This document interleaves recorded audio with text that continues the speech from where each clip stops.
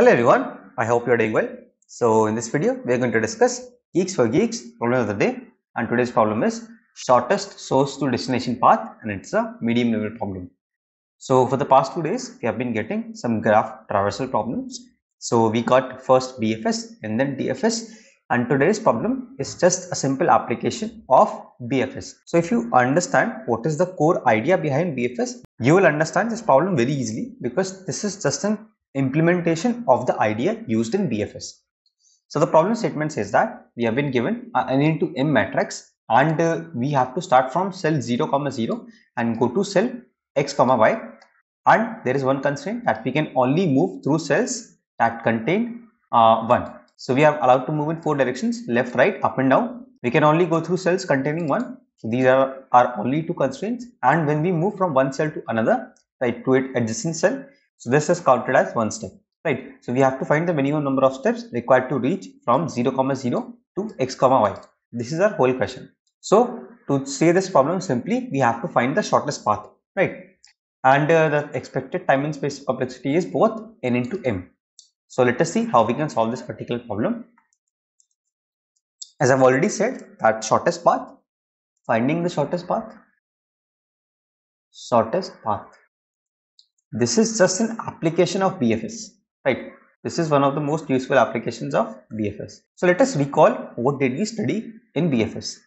We said that if we have a node, right? If we have some nodes like these,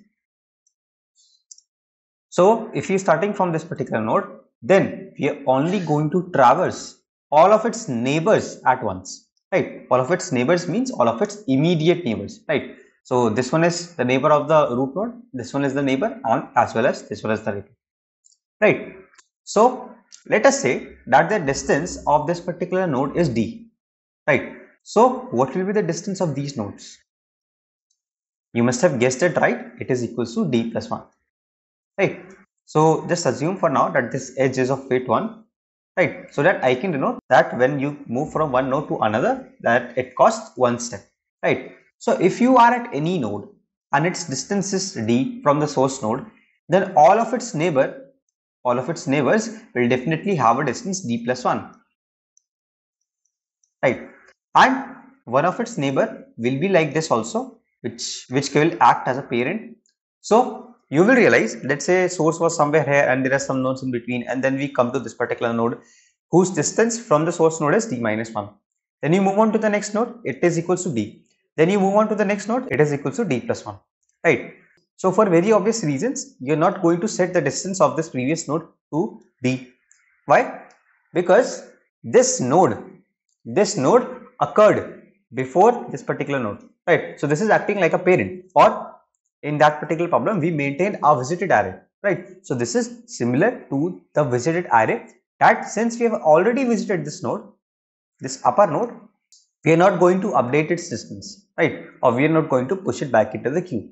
So the distance of this particular node being less than this particular node actually denotes that this node was visited before the next node. Why is this true always? Because if you're starting from one node, visited all of its neighbors, let's say this is at distance 0 and then this is at distance 1. So you can only achieve nodes of distance 2 from one of these 3 nodes, right? So when you extend these 3 nodes, only then you will be able to achieve a node with distance 2, right? So you see, the nodes with a smaller distance are always visited before the nodes with a greater distance, right?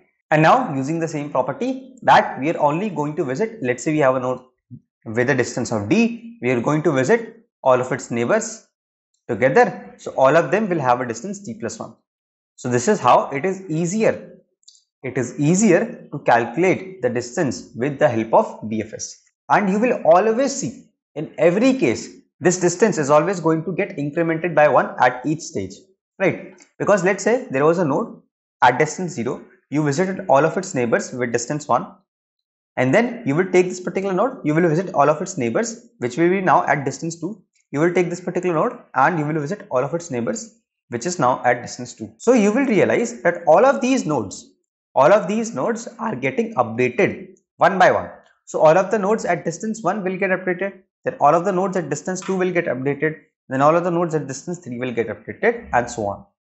Now let us see what is the difference between BFS and DFS if we try to find the shortest path. So let's say this is the graph.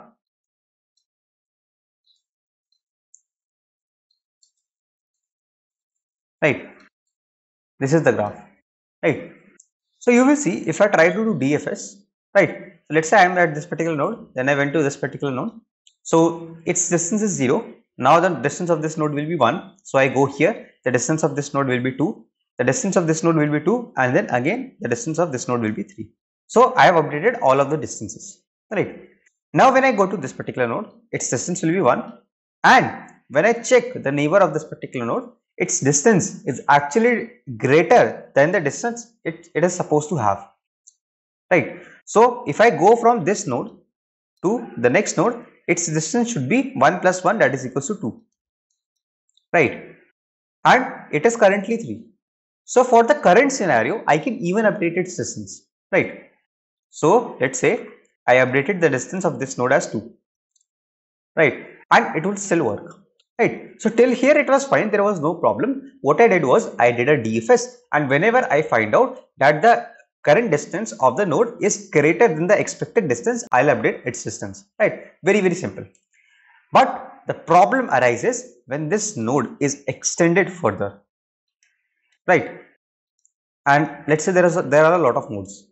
So initially, let's say its distance was 3. So its distance will be 4, then 5, then 6, and these two will be at 7. Similarly, this will be at 5, this will be at 6, and these two will be at 7 distance. Right. But as soon as I take this particular node and update its distance as 2, all of these nodes that are lying below will need to get their distance updated. Right. So all of their distance will get decremented by 1 in this particular case, and this is not very optimal. Right. If there was only a single node, then it would not have been a problem. But since there can be multiple nodes behind it also, so as soon as you update the distance of the current node, the distance of all the nodes behind it will also need to be updated. Right. So this is the problem with DFS, and I've already explained how BFS solves it. You will always see that if you do any dry run in BFS, you will always see that all the nodes which are at a distance 1 will get updated first.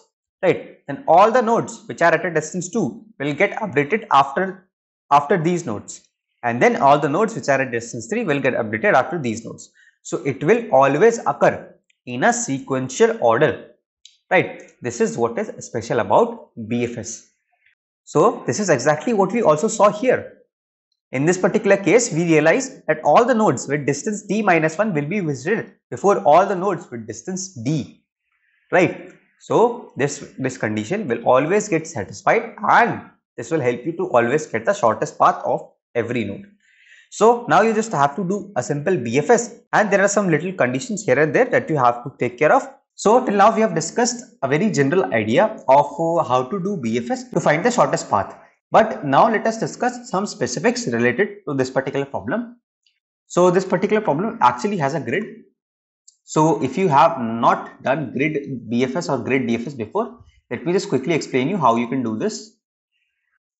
So let's say this is your grid, and for each cell you can either go upwards, you can either go left, you can go down, and you can go right.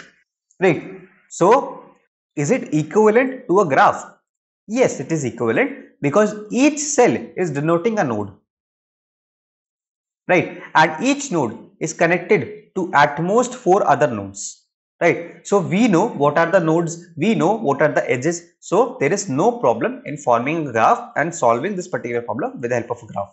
So whenever you see a grid like this, you can always solve it with a graph algorithm. Right. Now let us discuss one very interesting method of traversing through a grid. I have mentioned this particular method multiple times in my videos, but if you already don't know it, let me just discuss it quickly. So let's say there are 4 directions: up, down, left, and right.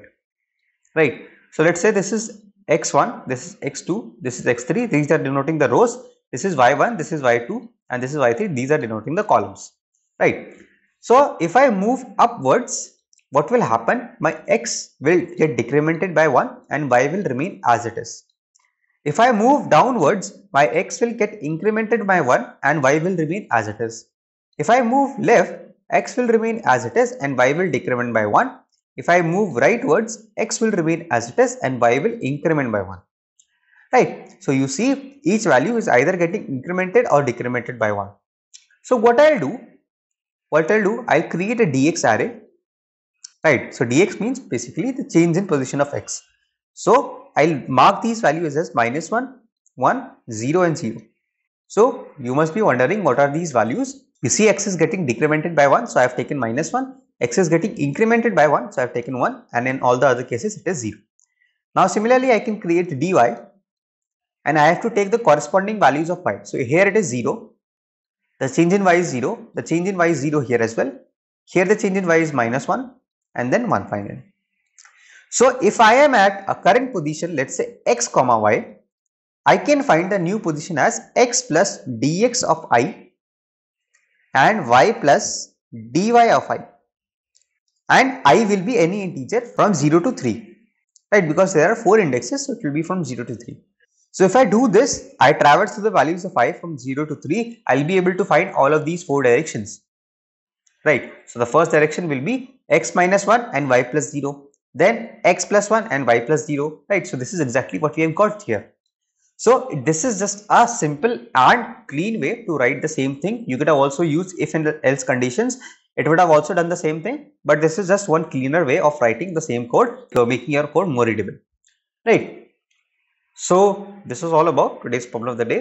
Now let us discuss some more specifics after looking at the code, and you will be able to understand how you can solve this particular problem. So let us have a look at the code now. So you see what I have done is, if the initial position 0, 0 is itself equal to 0, that means we cannot even start our BFS. So that is why I directly return -1 from here. Now I create a double dimensional vector of size n cross m and initialize all the values with 10 raised to the power 9. You can take any value which can never be the answer. So in this problem, you can see the maximum values of n and m are up to 250. So the maximum distance between any two nodes, we can take a safe upper bound on that particular value to be 500, right? Why? Because you can go at most 250 steps downwards and you can go at most 250 steps rightwards. So it is, I know it is not exactly 500, it will be some value lesser than 500, but let us, for the sake of simplicity, consider it to be 500, right?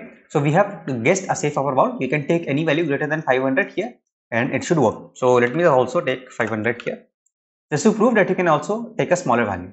Now I've initialized my distance of 0, 0 as 0, and I've created a queue with pairs of integers. So I push the first coordinate, that is 0, 0 into my queue. I've created a dx and dy array as explained, and while my queue is not empty, I'm just going to take the front element from the queue. So now my coordinates are stored in x, y, and I pop it from the queue. Now I can traverse all the 4 directions by making a simple for loop from I0 to less than 4, and I can create the new direction as x plus dx of I and new direction ny as y plus dy of I. Now I check if this new direction or if this new coordinate is valid, as well as the distance of this new coordinate is greater than the distance of the current coordinate plus 1. So I can go from x comma y to nx comma ny in one step, right? So if the total distance of this particular node is actually greater than this value, that means I need to update the distance of this node, right? So let us first see what is inside the valid function. This is just basic condition checking that my new x and new y should not be out of bounds for the array, and if this new x and new y is equals to 1, then I can return true, right? So if this is valid and this condition is satisfied, then I update the distance of new x and new y and I push this new x and new y into my queue. So at the end, I just check if the distance of x comma y is equals to 10 raised to the power 9. So let me just also take 500 here, right? So if this is equal to 500, that means I have not found a path from the source to this particular node. That in that particular case, I can return -1. Otherwise, I can return the distance of x comma y. So let me just quickly submit this and show you that this particular code works and this is absolutely correct. So you see, passes all the test cases and the solution is correct. I hope that you guys were able to understand the solution. If you guys did, then consider dropping a like on this video. And don't forget to share your thoughts in the comments, because your engagement with this particular video really helps the YouTube algorithm to understand that this video is actually helpful for you, and if you're able to reach more number of people like you who want to keep solving new problems. So I see a lot of people who watch these videos have not subscribed yet. In case you're one of them, then definitely consider subscribing. It's always free of cost and you can always unsubscribe if you don't find the videos interesting later. So share this channel with your friends. Until the next video drops, keep coding, stay safe, bye bye.